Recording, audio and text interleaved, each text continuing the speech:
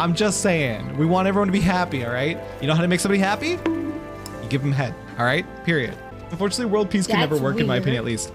I feel like we keep coming back to this give each other head topic. Like, do you want world peace? Give each other head. Make each other happy. If everyone's happy and satisfied, what wars are we gonna fight?